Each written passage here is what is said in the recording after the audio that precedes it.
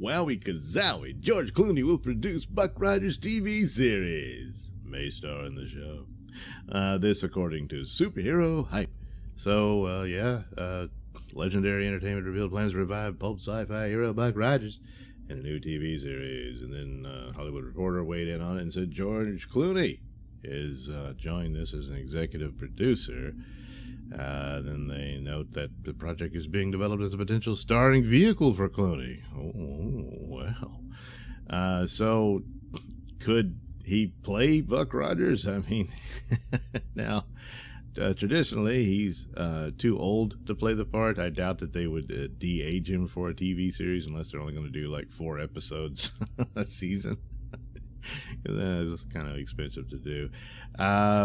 Maybe he'll be, what's his name? Dr. Hewer, and something like that, and playing in there. But of course, there was the original, there was a movie serial series played by, oh man, what was his name? Bud something? Damn it, why am I blanking on this guy? He was the original Flash Gordon too, which is interesting because Flash Gordon is somewhat of a knockoff of Buck Rogers. Flash Gordon was done by for the comic strip purposes to be a competitor to Buck Rogers, but originally they were going to go with John Carter of Mars, but Edgar Rice Burroughs wanted too much money or what have you, so they just went to Alexander Raymond and said, "Can you just make up your own sci-fi hero?" And that's what he did, and then Flash Gordon actually, I think, in a lot of ways, eclipsed Buck Rogers. But that's what it was. Buck Rogers was first. It was a Pulp Fiction story, and then it got, became a comic strip. And then later on, the movie serial. And there was, of course, the TV series with Gil Gerard. Now, I remember watching that, but even then I thought, wow, this isn't very good. It had some cool things to it. Of course, the women were all extremely gorgeous. So yeah, it's great stuff. But they altered the story where he was an astronaut who got frozen and woke up in the 25th century. The original story, I think, or at least I think there's been a couple of different versions of it, but that he was in a hot air balloon and fell asleep. I guess it just floated in the sky for a couple of 100 years. And he's in this futuristic world, but certain characters remained. Wilma Daring as the main girlfriend for Buck Rogers and all that still there. And you're off to the races with the story. But the 1979 series just had a lot of cheese about it.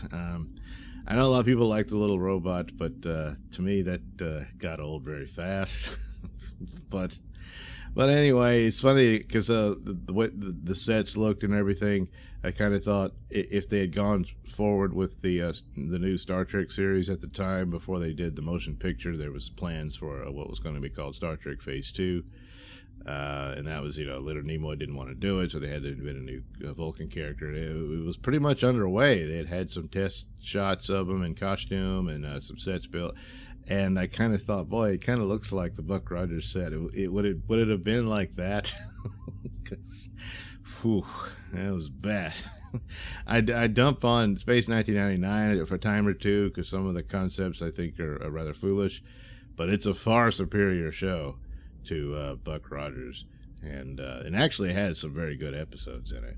But Buck Rogers, it was done for fun, and there's fun in it, and there's some cool stuff. I mean, the ship design, for instance, is pretty good. It's very good, and all of that. So, but I think this will be very different with Clooney's involvement. But as far as him playing Buck, if he does, then it will be a very different take and concept on it. But I'm rather dubious that he'll be playing Buck Rogers himself, and he might have somewhat of a limited role in it.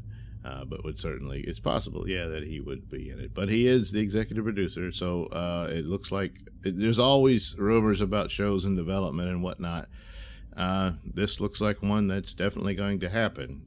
It's been sitting around. There's been several attempts at Flash Gordon. The last one was a god-awful sci-fi series, which was really terrible.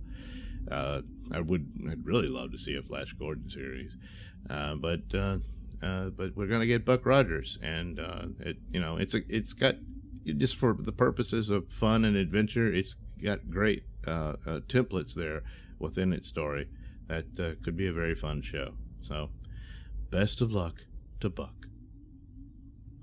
Thanks for watching and listening. Say, while you're still here, why not like and subscribe and share with your many friends? Yes. Also, check out my mini stores in the link description below. Yes, where you can get t-shirts, hats, mugs, all those goodies with my artwork on them. Oh, yeah.